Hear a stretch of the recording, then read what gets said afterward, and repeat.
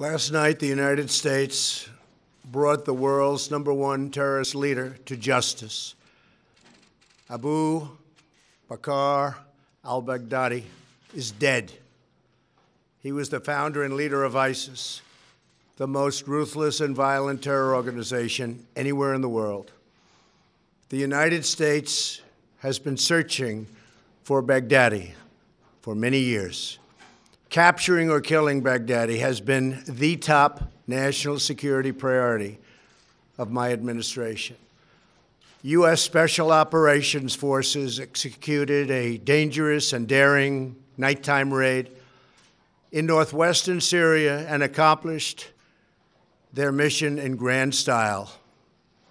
The U.S. personnel were incredible. I got to watch much of it.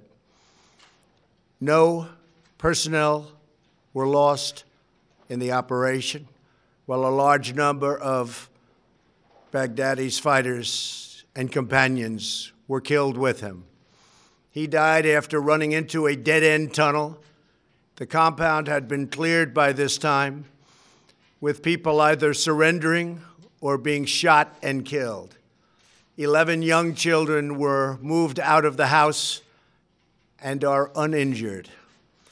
The only ones remaining were Baghdadi in the tunnel, and he had dragged 3 of his young children with him. They were led to certain death. He reached the end of the tunnel as our dogs chased him down.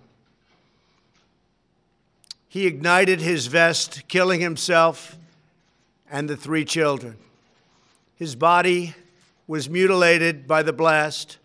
The tunnel had caved in on it in addition. But test results gave certain, immediate, and totally positive identification. It was him.